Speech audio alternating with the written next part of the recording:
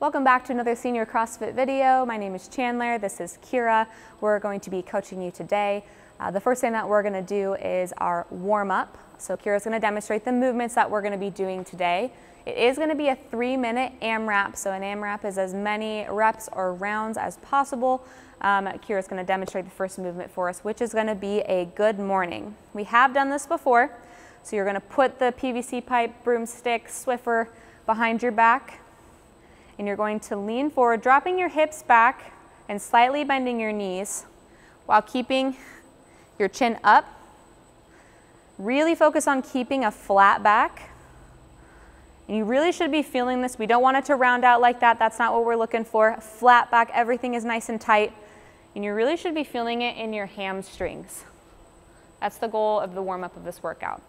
So we're going to be doing 5 of those. And then we're going to move on to 5 shoulder circles. So we're going to go ahead and do 5 of those backwards, and then 5 of those forward.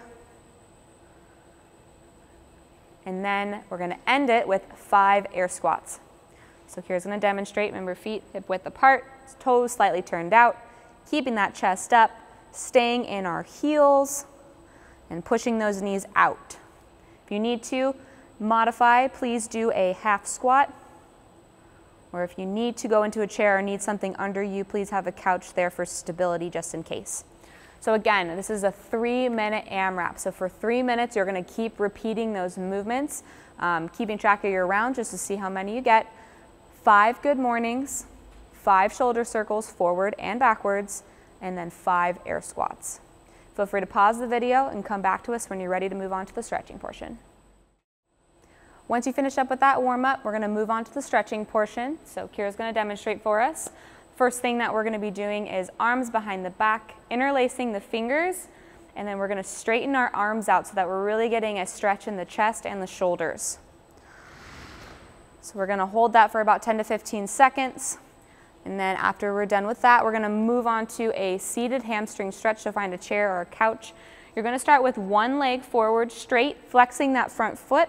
You're going to lean forward as far as you can. Kira's able to grab her toes. If you're able to do that, you can pull your toes back for you for a deeper stretch. If not, you can just lean forward to your shin or to your knee, however deep you can go. Hold that for about 10 to 15 seconds each leg.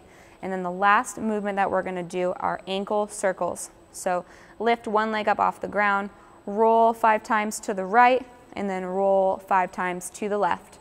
And then switch legs. 5 times to the right, 5 times to the left. If you want to, you can repeat that through one more time just to get a little bit more of a warm-up.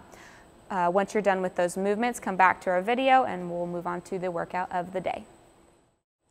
Once you're done with those stretching movements, we're going to move on to the workout. And today we're going to be doing an 8-minute EMOM, so that is every minute on the minute. We're going to start with 5 deadlifts and 8 step-ups. So that's going to be the base movement. I'm going to have her show those 2. And then we actually have an added portion for those who this is too easy for, possibly.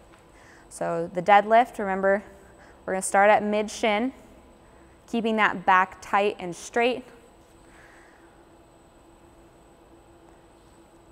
If going down to your shin is too difficult for you, you can go to the top of the knee and then back up, if that feels a little bit safer for you on your back. And we're going to move on to the 8 step-ups. So find a sturdy box or stairs or something that you can step up onto for this movement.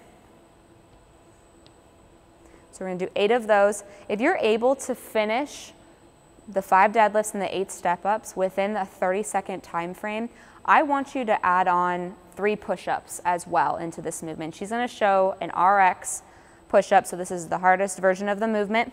So she's dropping her chest to the floor. She's keeping her abs tight. Her elbows are coming out at a 45-degree angle. If that's too difficult, you can drop to your knees and do the same movement, or you can do it on a wall or on a table. We've shown the modifications in previous videos before. But again, we only want you to add the 3 push-ups in if you are finishing at or before the 30-second mark to add more difficulty into the workout for you.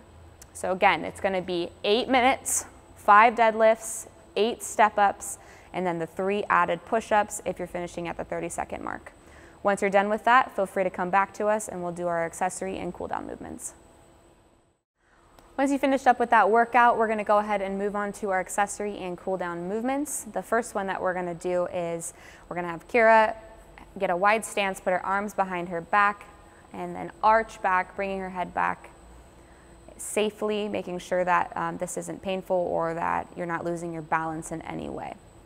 The next move we're going to do is a seated glute stretch. So we're going to have Kira put her ankle over her knee and then lean forward, really stretching out the glute and the hamstrings right here. Hold this for about 10 to 15 seconds on one side and then switch, crossing the opposite leg over the opposite knee, leaning forward.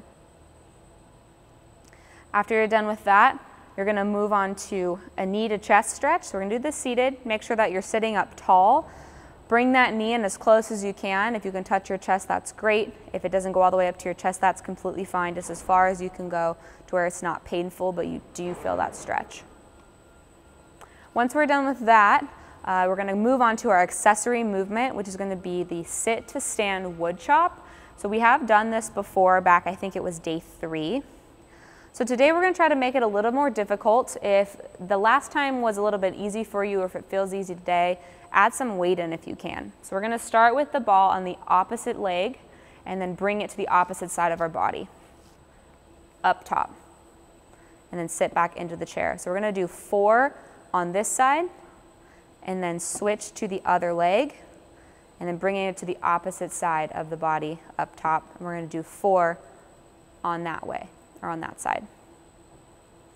Again, if you can add weight, please do so, a light dumbbell or even just like a basketball or something that's more than just your body weight, just to increase the difficulty a little bit more. We're going to do 3 sets of that, so 3 sets of 4 on each side.